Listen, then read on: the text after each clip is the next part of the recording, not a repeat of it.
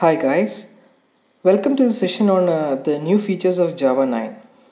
Today we will cover the overview of what are the new changes that are adopted to the new Java release.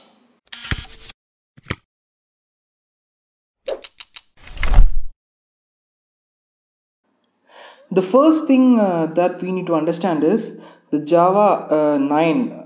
There is going to be huge change in the Java programming language like the JDK 5 and JDK 8. JDK 5 was a great change from the Java programming perspective. After that came the the previous version of JDK 8, which gave that procedural programming through Lambda expression, stream API, and all those changes were included. And now we have JDK 9 that we will discuss today. See, JDK 9 has such changes that it will affect the fundamental ways of Java language programming. See how we used to approach Java programming. Earlier, Java was a completely monolithic programming language that is now converted to modular programming. So, what are the major changes that has come in this Java SE 9 version? The first and foremost is the project Jigsaw. In the past, Java was a monolithic programming language, and now it is modular. The next thing is the jShell. jShell, everyone is too interested and keen about this release actually. Java is now having a REPL, redevelopment loop. So it is a Java interactive shell. We can write program and get results then and there without this class, main method and everything. The next important is the support for HTTP2 client. Then the process API updates. We can see these are the main updates in Java SE 9. There are many updates present in the Java SE 9. So another question is, where can we find what are the new updates that are present in the Java SE 9? So I'll give you one website. This is openjdk.java.net. So here if you open this URL, you can see what are the changes that are added in this release of JDK. See, all the important features are given with their JSR IDs. Now you can see we have discussed about process API updates, Modular JDK. This is the important update having here and all those things. So you can go through this website and you can click and get the details of important details of what are the changes that is going to happen in this particular version. So project Jigsaw. See, what is meant by modular? How we are going to integrate a modular system in Java. This project Jigsaw has many modules inside itself. So one of this is the Modular JDK. See, if you have been programming in Java, you would be knowing of a jar file, rt.jar, the runtime jar file. See, whatever classes we are using, the object classes, the main SQL packages, everything comes in the rt.jar file. So, are we using this rt.jar to its full potential? In most cases, the answer is no, because it has an immense number of classes, more than thousands of classes. So, we are not using all these classes for any program. See, just I am writing a program to calculate or add two numbers. I don't need those thousands of classes to be included in my program. It is not at all necessary. And see, if I am looking forward a system which is having a small computational ability, so I would like to have my code as minimum as possible. So this can be achieved by the JDK modularity. The basic functionality can be used within the Java base package. There are many packages and those modules are interconnected also. They have their own dependency. So if you want to take one module and that module is dependent on another module, that will be automatically configured and added to the path. Earlier we need to manually add these things to the class path to make it working, but now this modular concept itself will use two keywords. Actually, it will use requires and export. See, to explain about modular, we'll be using another tutorial. So using these keywords, what it will do is it will ensure that the errors will come in compile time rather than runtime. If some package is missing, it will show an error then and there, instead of giving an error at runtime that this jar this class file is not present, or this we are getting class not found exception, those kind of things. Java was monolithic and Java is modular now. So until the release of Java 9, Java was a monolithic programming language. Now we have modular concept. We will be doing some POCs on this modularity concept. We will create a tutorial for this project Jigsaw. And one more thing that is significant in this thing is that whatever packages, whatever classes, whatever function we are using in this modules, they are private by default.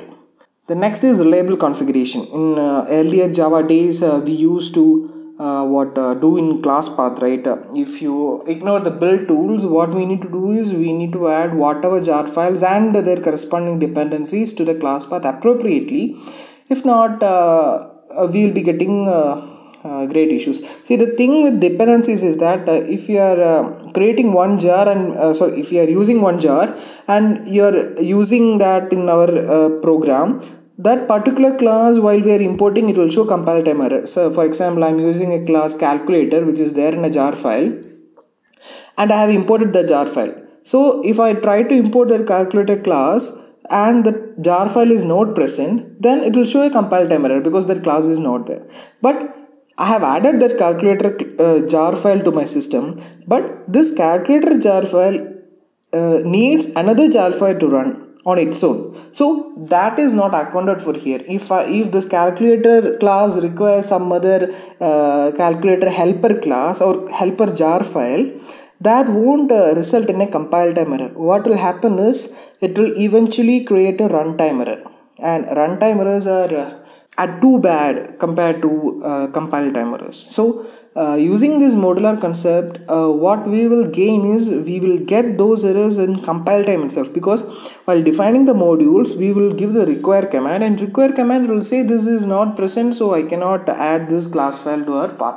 So that is another important update. And see, because I can use only what I need, Java becomes highly scalable for low computing devices.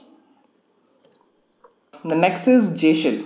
jShell, as I told, is REPL. See, if you are familiar with any of the programming languages like Python or something, you will be able to know they have an interactive shell.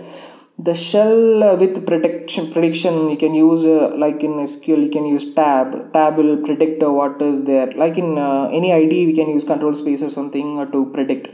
So what REPL is, it's an interactive Java command line. So we can write our expression statements or evaluate some conditions. We can do whatever we want without the help of any classes here. So we can see it in action actually. I have already downloaded the Java new version.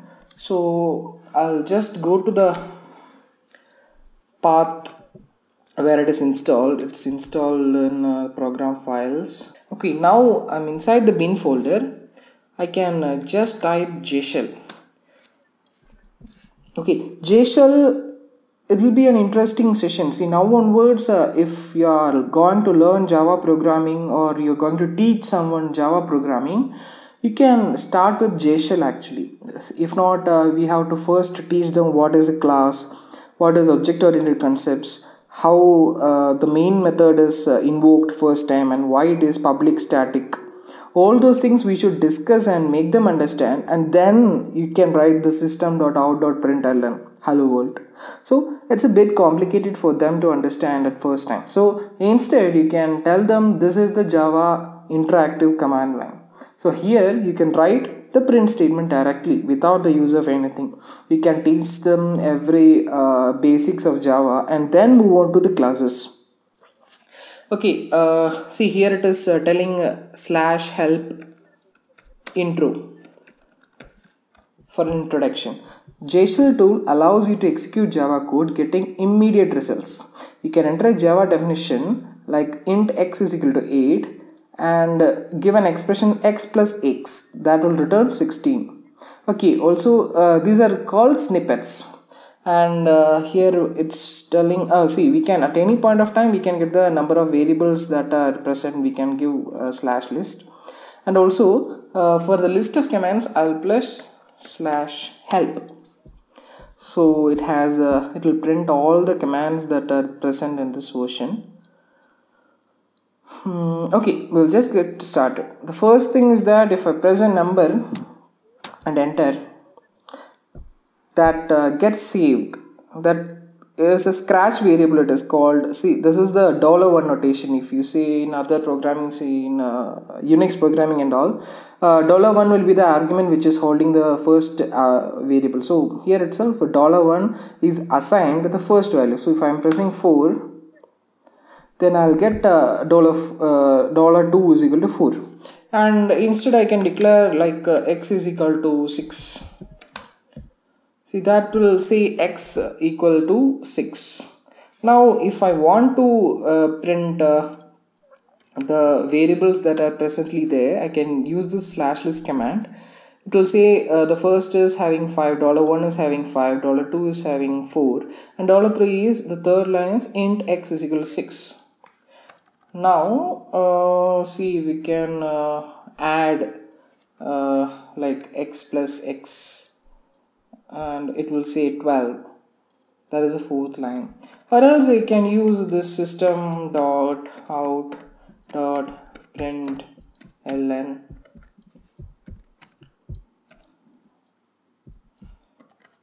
Teconica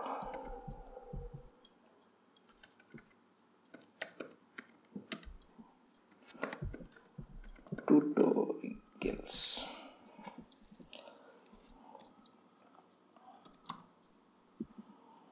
See, we got the first program to print something like Teconica tutorials. It will just take system.out.println and it gets printed as it is.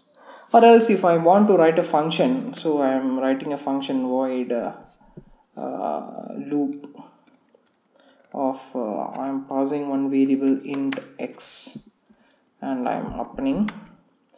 See, you can see the shell. Actually it is not coming to the jShell prompt, because we know the function is not yet completed, so it is allowing me to enter the following lines. So I'll just write what if for int I is equal to 0, I less than x,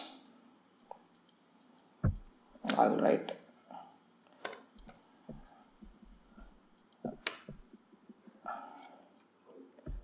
I plus plus, open.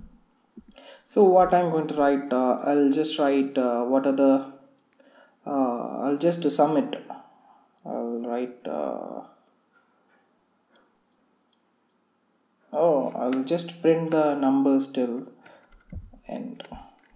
System.out.println, what I'm going to print is I.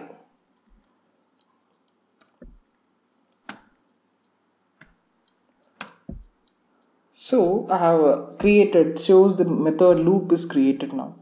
Now we can use a loop of 5.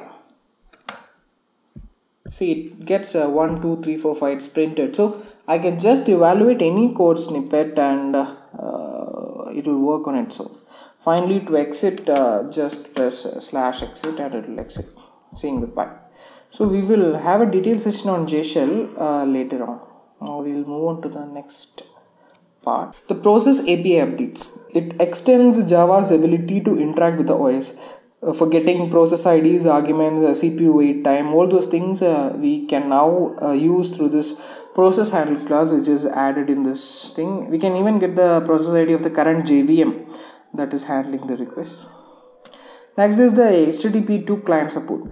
See, HTTP2 has been there for some time now, that is added to Java. See, it is using three classes: the client, request and response, HTTP. But see, one thing we need to understand is that it is an incubator module. Incubator module in the sense, actually it's not part of a JDK 9. It is not part of the JDK 9 in the sense that, see, you can go to this JDK 9, the Open JDK site, and if you open this particular HTTP client, you can see incubator is there. So even though it is delivered, you can see the API and implementation will not be part of Java SE. It is just an added implementation, so it is an incubator module. Hopefully it will be released along with the Java SE 9. Okay folks, that is just a basic overview of what are the updates that is present in JDK 9. Actually there are several other modifications in sense of JVM as well as process as well as the compilation sense. The JLink tool is there, which enables to create a runtime image of an application that contains only the necessary modules that is required. And also one more important thing is that Java applets are no longer recommended after this JDK 9 release. So I'm planning to have a detailed session on the topics that we have covered. So let me know your thoughts about that. Thank you for watching. Bye.